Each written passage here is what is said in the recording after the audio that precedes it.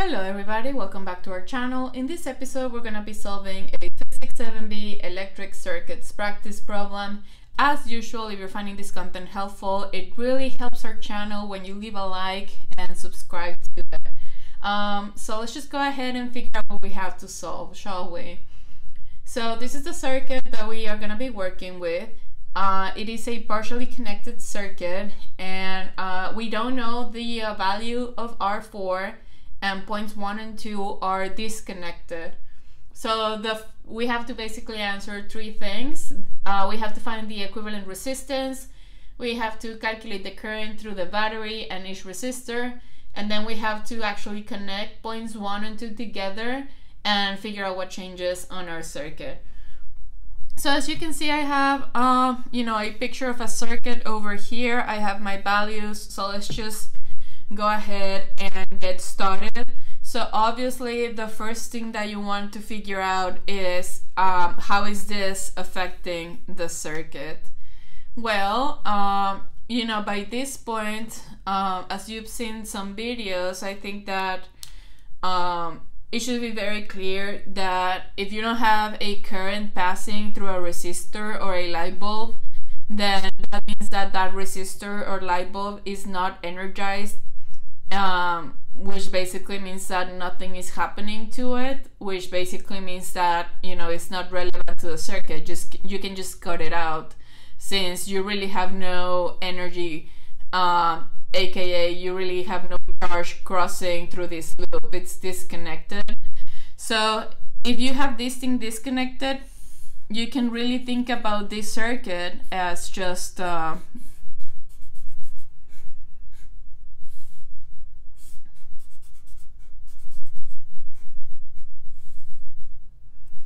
these three resistors, 1, 2, and 3. And as you can see, I don't even bother copying this because there's nothing happening over here, so it really doesn't affect anything.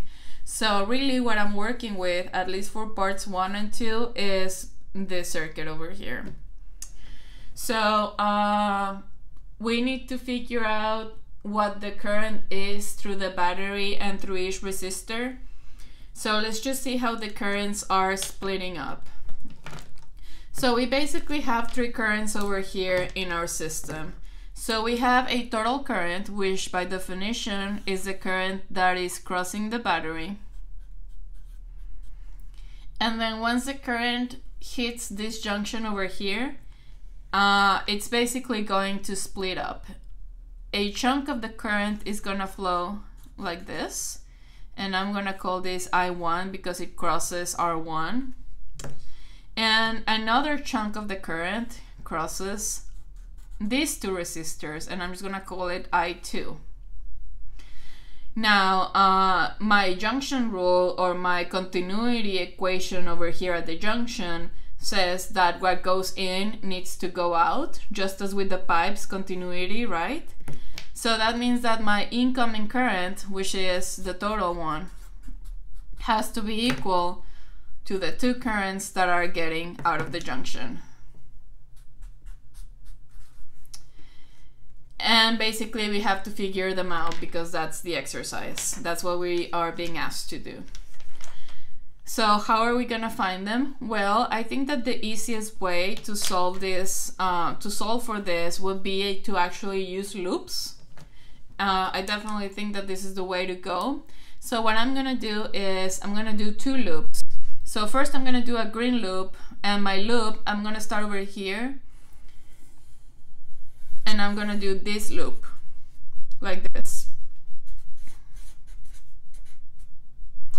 So from this loop, the first thing that I'm crossing is a battery, so 18 volts. And then I loop around, and then the next thing that I'm crossing over here is this resistor, right? So this is negative IR. So this is the current that I'm trying to find, and the resistor value was actually given to me, so I'm just gonna substitute. So this is negative IR. And this is equal to 0 because once I get to this point, I'm back where I started, so this is equal to 0. So this is my first loop, and from this loop I know that my current one, which is this green one over here, has to be equal to 18 divided by 6. So this means that I1 is equal to 3 amps. Final answer. Now I can basically go ahead and do the exact same thing for the other loop. So let me just pick a different color. So let's just go ahead and, alright, so let's just go ahead and pick orange over here. So now I'm gonna start over here, same place, but I'm gonna loop around these two resistors over here. So now I'm doing an outer loop. Why? Well, because I already have I1. So now if I want to find what I'm calling I2, then I need to loop in a way in which I'm actually encountering this current. Otherwise, it's not going to show up. So if I use this loop, the first thing that I'm crossing is a battery. So again, plus 18. And then I'm going all the way over, and then I'm skipping this junction. I'm just crossing out, and then I'm actually hitting these two resistors. So this resistor is negative IR, so this is negative I2 R2, which is 2. And then I'm also crossing this resistor, which is the same current, but this resistor is equal to 1. And then I go all the way over here, and then I finish my loop. So because this is a full loop, this is equal to 0. So now I can solve for I2. So I2 is equal to 18 divided by 6. No, divided by 3, I'm sorry. 18 divided by 3. So this means that I2 is equal to 6 amperes. There we go, final answer. And now finding the total current is actually very easy, because I said that, you know, these two recombine into the total current. So the total current is just equal to 6 plus 3, so that is equal to 9 amps. Final answer. So now we just need to be a little bit careful, because the instructions said what is the current through the battery and each resistor. So I calculated 3 currents, but if I were grading this quiz, then I wouldn't know. Well, obviously I drew them here, but let's just be very specific.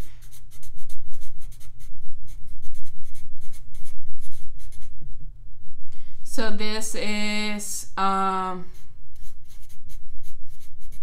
so battery is the total current, so this is 9 amps. And then R1 is I1, so is 3 amps. And then R2 and R3 is I2, so it's equal to 6 each. So final answer. Now the other thing that we have to figure out is what is the equivalent resistance of this circuit. So we have to take the circuit and basically reduce it in order to figure out what the equivalent resistance is.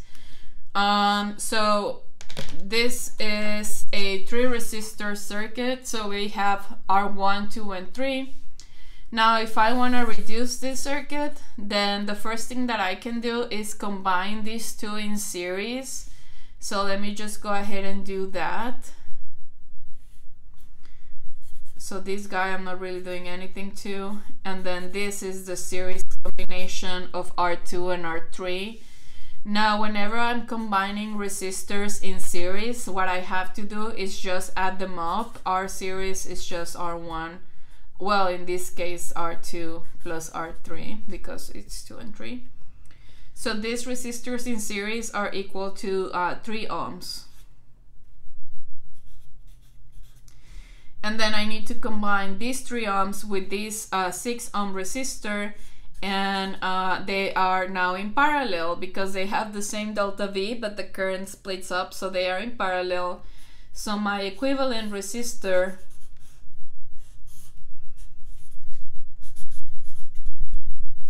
is equal to these two in parallel, so is equal to 1/6 plus 1/3 inverse of that. So my final answer is, let's see,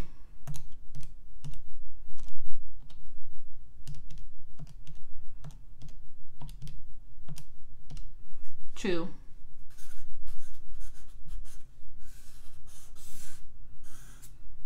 Final answer is equal to 2 ohms. So now we have a final answer for part A and part B, and now we basically have to figure out part C. So let's just go ahead and read it. So part C of this problem says, now suppose that points 1 and 2 are actually connected by a wire. So for part C, we're actually connecting this. For each current calculated in question 2, state whether the current increases, decreases, or stays the same. Okay, so now we have a wire over here, and now obviously this energizes this branch, right? So now we actually have 3 branches on our circuit instead of just being able to say, well, oh, this goes away. So now I need to apply continuity again. I have a total current that's crossing my circuit, so let me just redraw it. And then this I1 still gonna go down over here. We also have another I2 that goes down over here, but now we actually have a new current that is showing up, which is this current over here. So obviously before we didn't have any current, and now we have some current. So let me just give myself some more space to write stuff down. Let's do it over here. So for R4, we actually have an increase in current.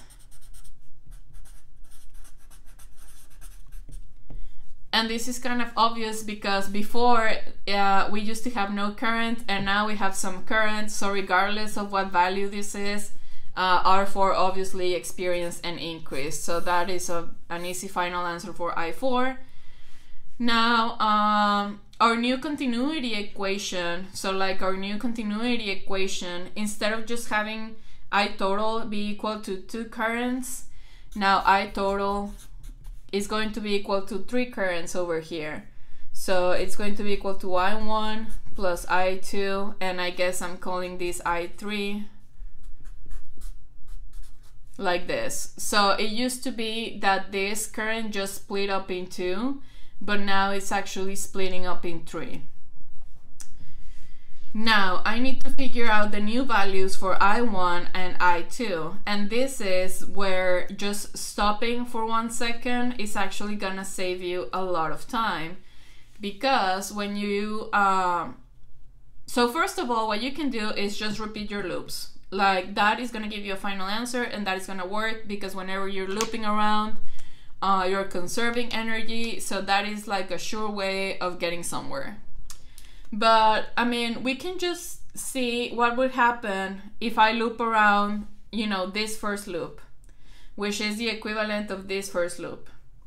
Well, when you look at them, say, what happens when I loop around? Well, I have 18 volts, and then I'm crossing this resistor only, and then this value is also exactly the same, 6, and then I looped around. So it doesn't matter if I added a new branch. If I do an inner loop, I'm gonna get this exact same equation, which means that I1 is going to be literally the exact same number, because this internal loop is exactly the same. So for R1, same current, because I1 didn't really change at all. I1 stays the same. Now what happens if I loop around like this? Well, you're gonna get this exact same equation, because you're gonna encounter 18 volts, and then you're gonna get over here, and then you're gonna do I2 times 2 because it's 2, then you're gonna do I2 times 1 because it's equal to 1, then it's going to be equal to 0, and then you're gonna solve for I2, and then you're gonna see that literally nothing changed. So I2 is still the same, which means that for R2 and 3,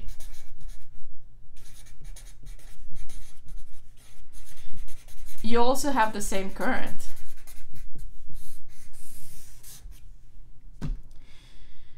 But then what happens to the current that is crossing the battery? Well, you have two currents that stay exactly the same.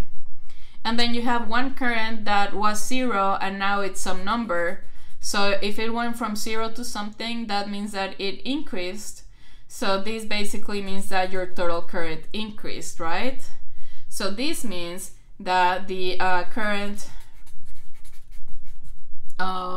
is it T, how do you write this? THROUGH.